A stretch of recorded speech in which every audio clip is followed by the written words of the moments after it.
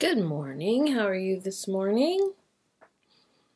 That's good. If you were to pick a color, what color would you pick?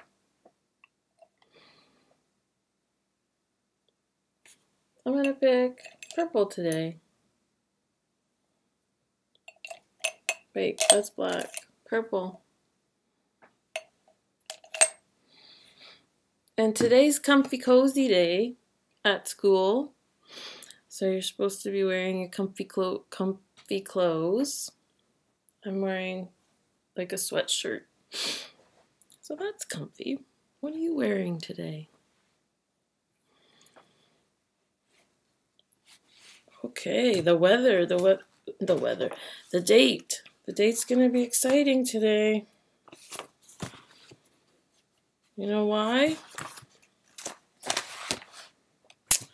We talked about April showers bring a new month's flowers. So I'm going to turn the page. It's a new month.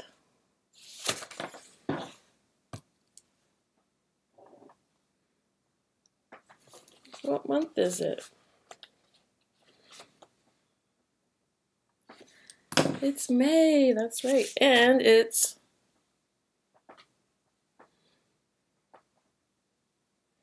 Friday. Friday dance. Woo, woo, woo, woo. So there you go. It's Friday. And it's the first day of May. There it is. May. And the year 2020. 2020. Good stuff. What's the weather today if you look out your window? We still don't have that sun here. I'm waiting. Maybe it'll come out today, later today. There's the Blue Mountains. A little bit colder than yesterday. Yesterday I went for a walk. It was the temperature was great. And Meaford is the same.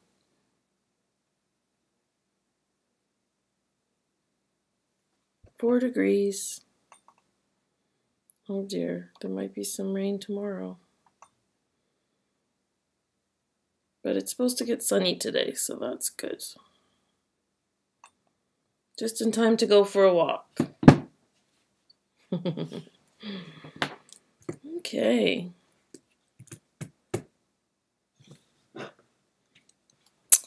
In the news, they're going to vote today on the $9 million fund to support students. And the minister was on the news this morning talking about not only can you get the $1,250 if you're students, but if you volunteer, you can also get a bursary at the end of the summer. So if you volunteer 100 hours, you get $1,000 bursary. If you volunteer 300 hours, you would get $3,000, and up to 500 hours, and you would get a $5,000 bursary. So that's significant. And I guess they're encouraging people to go work on farms to feed Canada. So that would be great. Ford, they're still working on helping the elderly in the nursing homes and trying to make sure that they're getting enough support. And also a slow start. That yes, some provinces are starting to open, but it will be a slow start, and we're going to take it slow and steady and make sure that the curve continues to go down. A good news story was people are painting rocks all over Canada. So that would be a nice art project to do if you're so inclined. So you could find a rock and you could paint a message on it.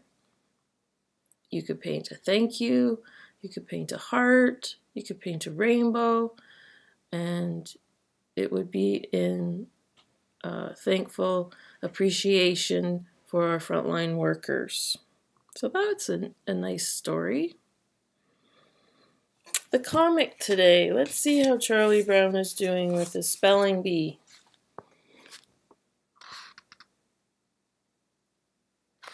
Okay. So there he is. He's in the classroom. And he says, I guess I really don't have to worry. All the words in the first round of spelling bees are usually quite easy. That kid sure got an easy one. In a way, I'd almost like to start off with a hard one, you know, to kind of shake up the other kids, to sort of let them see who they're up against. I feel strangely calm.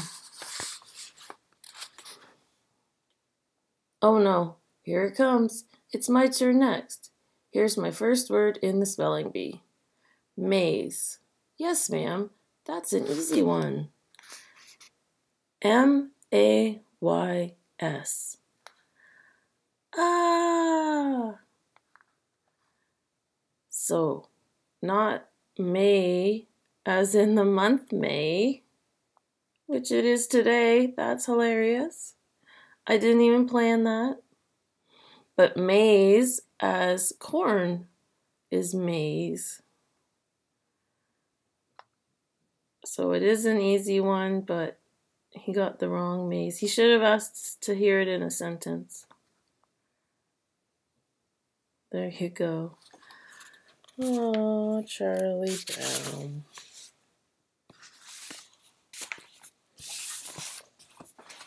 Okay. Birds that I've seen. Just standing outside, standing at my window in my bathroom, I saw mourning doves, golden finch, and grackle. It's pretty cool. It's very, very birdie around here. We got so many birds. I love it.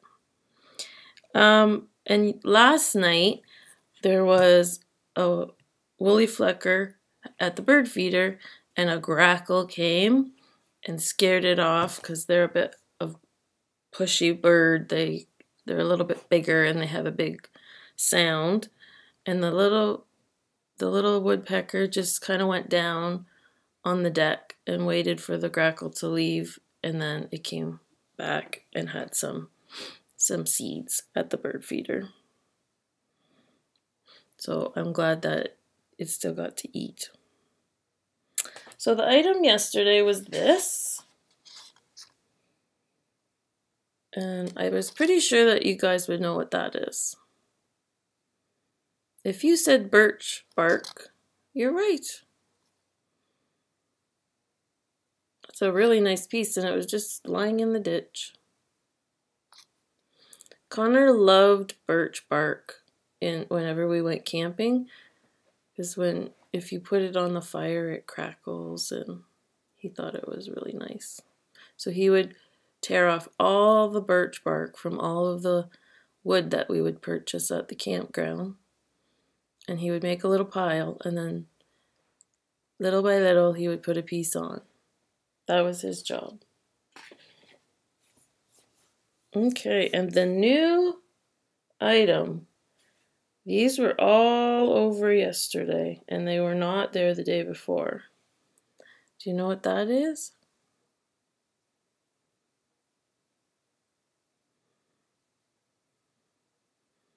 Okay, I'm not going to tell you until Monday. I've got it in some water, so hopefully it'll last till Monday.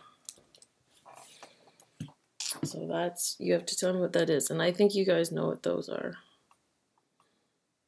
They're very common. Okay, here's the sound. Are you ready?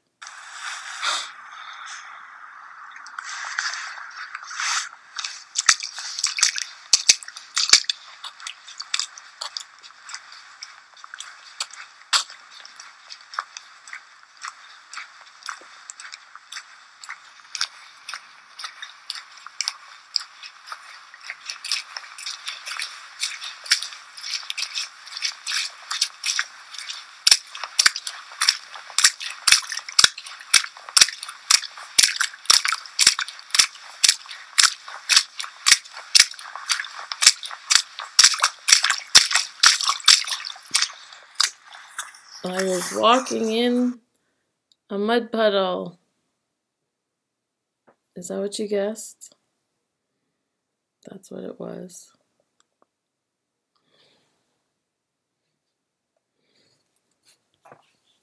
Kids love the rain, don't they? Because they can go out, make mud pies, walk around in the, splash around in the puddles. Dogs love the rain too. They really do. Okay, so the life skill this morning is, look at my bed over there. Making your bed. And my bed's pretty easy.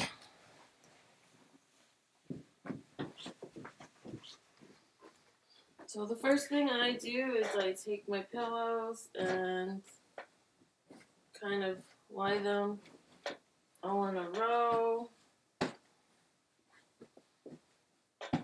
And then I make sure that this underneath sheet is even, because sometimes that sheet can get out of sorts. And then I just put my comforter over top. And then I'll come onto this side. And once again, I'll check this underneath sheet. Tuck it in.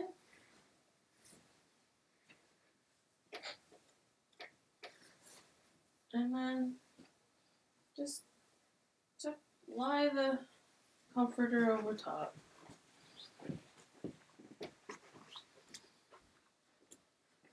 Technically, you could do that.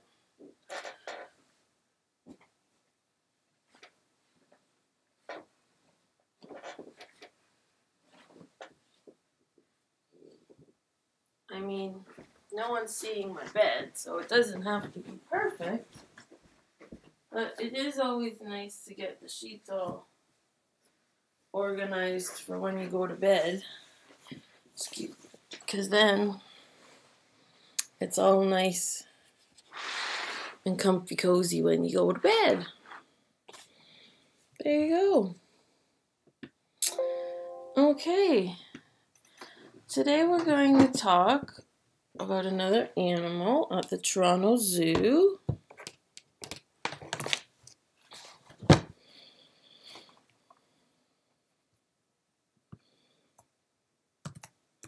So I just have to log on.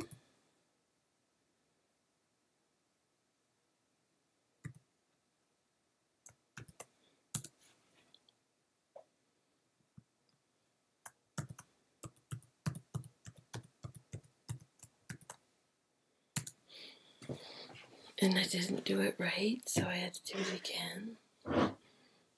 Okay. So today we're going to talk about this animal. Do you know what that animal is?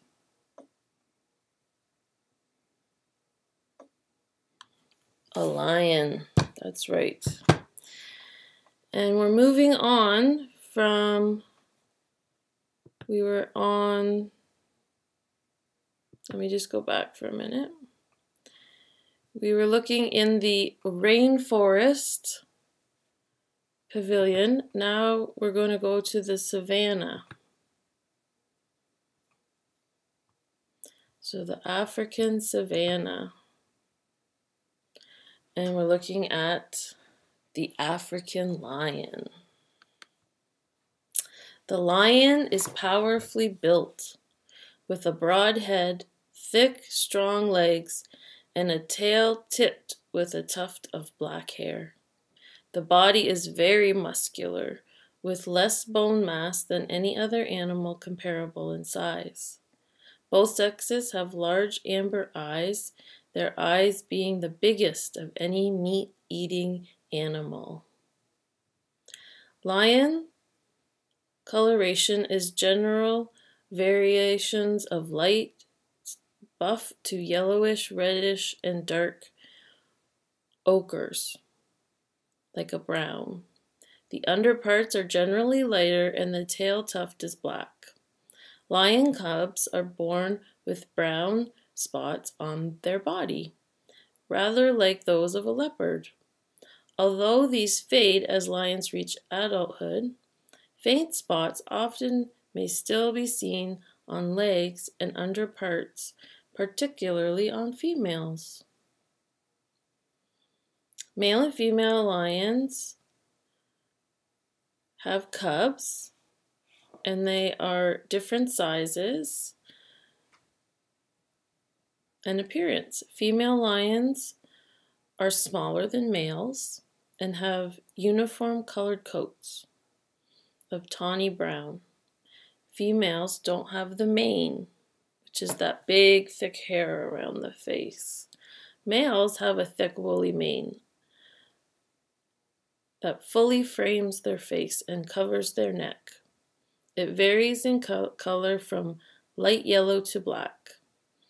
Body colors also vary from tawny yellow to reddish brown. The male can be 1.7 to 2.5 meters in height and weigh 150 to 250 kilograms. So very heavy. And a female is 1.4 to 1.8 meters in height and weighs 120 to 182 kilograms, which is still it's a big animal. And their tail can be 60 centimeters to 100, so a meter stick long. They live in grassy plains, savannas, open woodlands, and scrub country. And their diet is prominently prey upon large herds of animals such as wildebeest, antelope, and zebras. They will eat smaller animals like hares and tortoise. However, if prey is really scarce, lions will eat almost anything that they can find, including snakes, insects, and fruit. They also scavenge and eat animals that they themselves haven't killed. I didn't know that.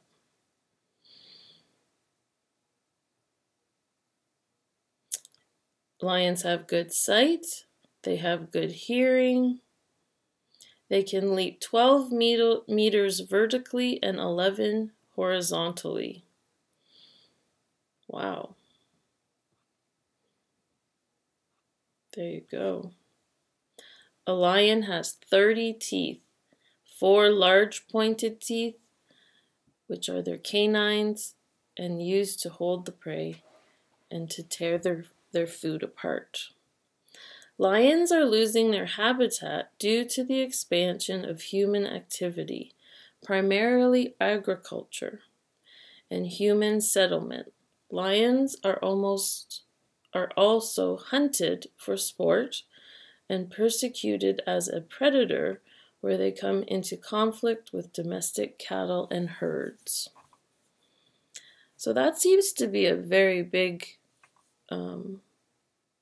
reason why a lot of animals are having difficulty. I always thought it was because of tearing down the trees for paper products and such, but it seems to be more for agriculture to feed the people because there's so many people now. There you go. So there again is that beautiful mane on the lion.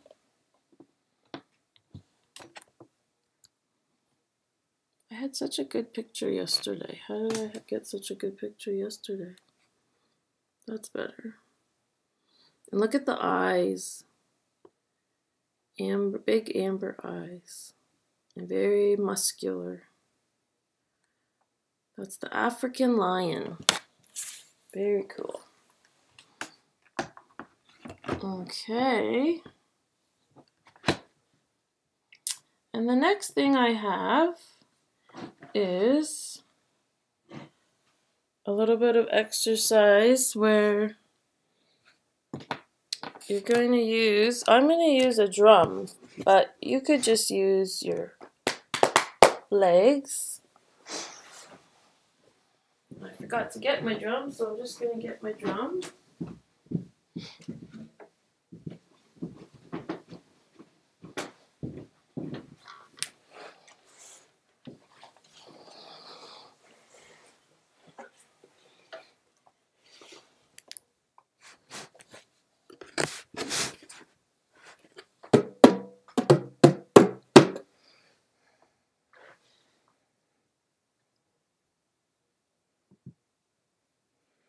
Okay. And we are going to try and do some arm stretches with our drumming too. Let me get back further.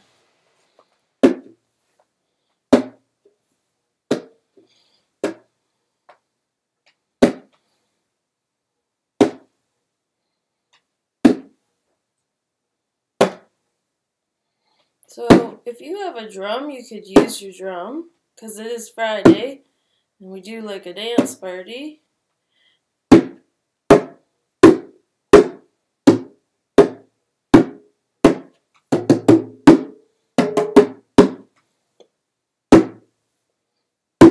But we're also incorporating some exercise in it.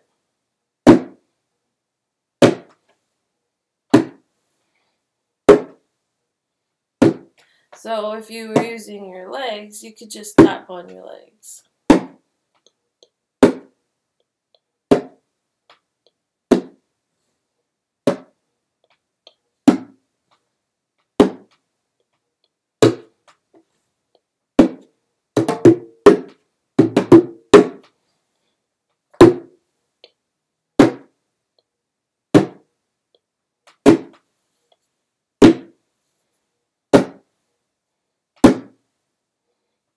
And you could do this to music.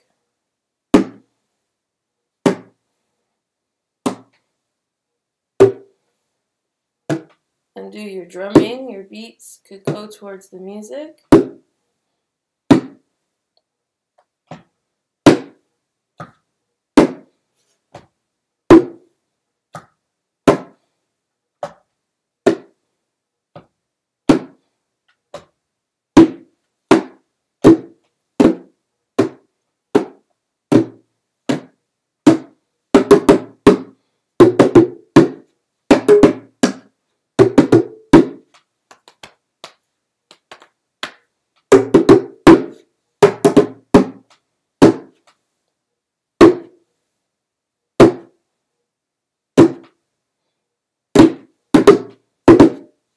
So if you just had your legs, it would look like this.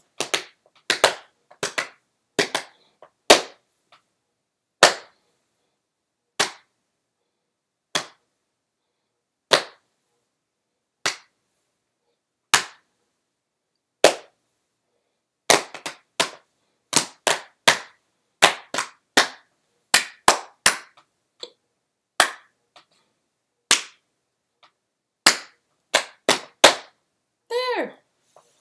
So that is actually, if you look that up, it's called Pound. And there are different videos online that you can do. And they're actually standing. But once again, my knee is still recovering from whatever happened to it. It's almost better. Once I ice it and that, it is getting better. So that's good. Okay, so that's called Pound. And they use drumsticks, but I thought it would be nice for drumming because I know one of my students is a drummer and she has a drum. So you could do some arm stretches with your drum. Okay, and that's... Oh, one last thing. Don't forget it. Oh, did you guys see where the lantern is? Right there. Can you see at the end of my elbow? There it is. Okay. Well, it's Friday already again. And I hope you guys have a great day. I miss you, and I will see you on Monday. And happy May! April showers bring May flowers, and it sure did. Look for those dandelions. Okay, bye.